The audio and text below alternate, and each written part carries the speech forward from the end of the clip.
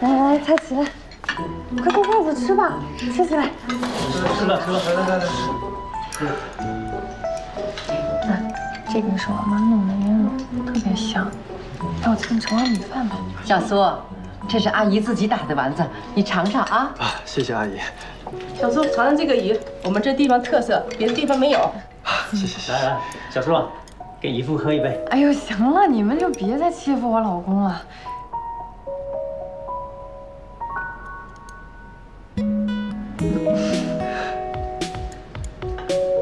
哎，姐，这是什么时候的事啊？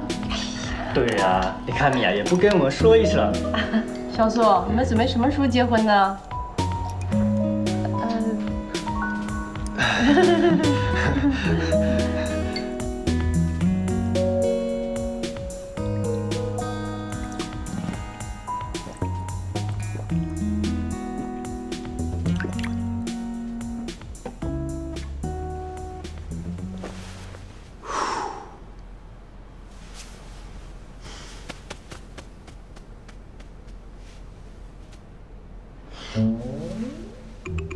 念青哥哥，我们和你玩好不好？我也想和念青哥哥玩。好啊。念青哥哥，你怎么不回家过年啊？你无言姐要我来过年，我就过来了。念青哥哥，姨姥姥说你之前看不到，是真的吗？也不是完全看不到，像诺诺，你刚刚在我面前一晃一晃的。我之前也能感觉到你是这样动的，只不过那时候我对颜色没有什么概念，都是别人告诉我，我才能把颜色和事物对应起来。所以啊，后来我眼睛好的时候，一下子有很多颜色涌进视线里，我花了好一阵时间才适应的。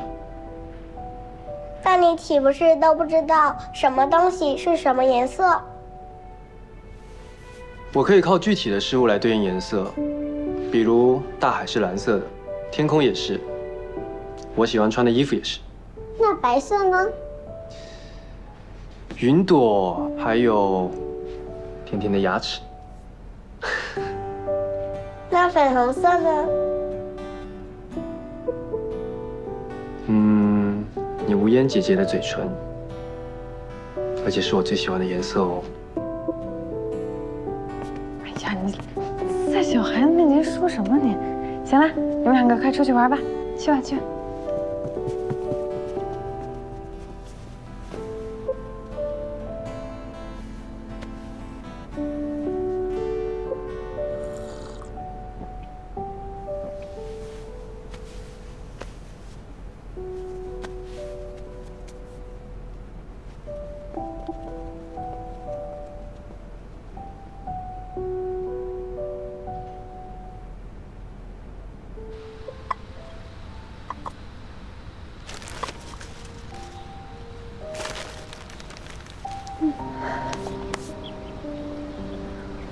无言，你去管理处看看呀，有没有人？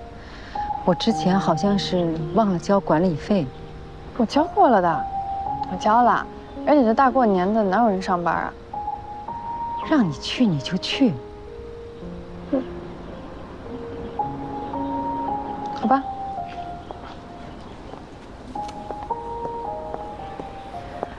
小苏，之前我说的那些话，我一直想跟你说声对不起。没有，阿姨，我都明白。还有些话，本应该是爸爸跟女婿说，可惜他不在了。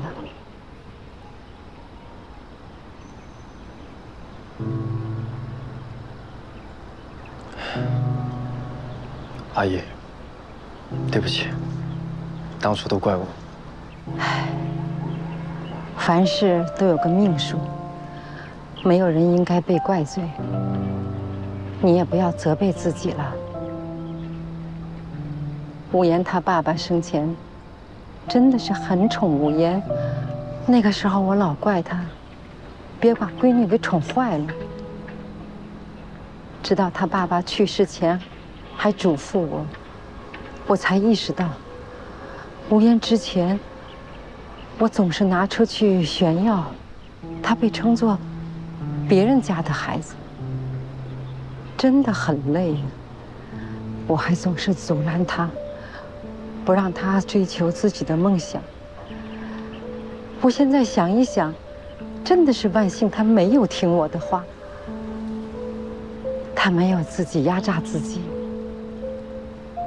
小苏，你要记住了，无言是我跟他爸爸捧在手心里长大的女儿。你要好好的待她，你要尊重她，支持她的梦想。小苏，无言就托付给你了。